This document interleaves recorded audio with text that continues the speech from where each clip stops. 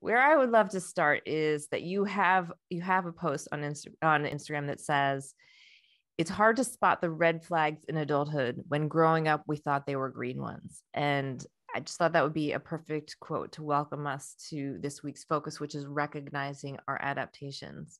And so that is my first question, is how can we recognize our adaptations if they're the water that we're swimming in?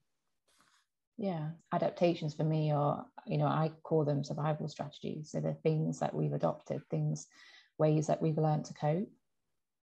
So if we have grown up and we've had a mother that's been quite critical or cold or inconsistent, we find ways to adapt to that. We find ways of coping with that situation.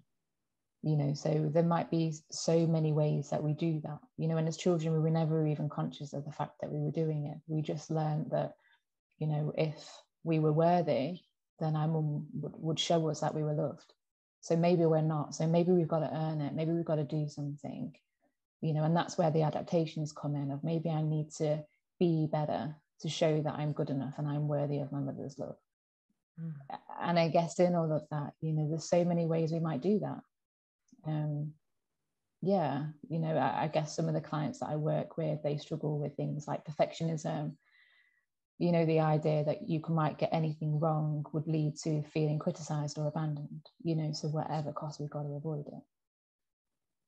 So that's interesting. And I want to underline what you just said, is that perfectionism as one sign. And the reason I want to underline that is, as someone's listening, that might not have seemed like an adaptation before. I know for sure in my young life, I didn't see that as an adaptation. I saw that as I get things done. Yeah, I guess these adaptations in the short term, it relieves us of this feeling, the anxiety, for example, of not being good enough.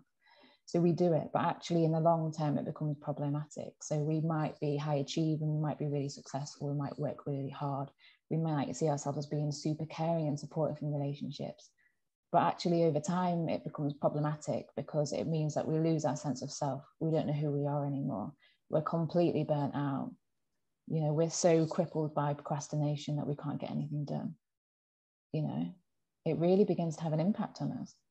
I love that you just tied that short-term story that I just gave into the longer term pieces. Because that overhelping, that high achieving, the consequences, the cost of that is further in the future. So like in the Ben and Jerry's example, like the cost is immediate. Like I feel it, I see it, I know it. In that overworking, overhelping, over explaining, perfectionism pieces, like the cost comes, it's more subtle, it's down the road. I guess some of the more subtle ones might be resentment. So when we've said that we're going to do something that we really don't want to do, but we've arranged to do that, and we think, oh man, I really don't even want to do that, why am I doing this? We begin to become resentful. I love we begin that. to feel stressed out. I love having these clues. That's fantastic.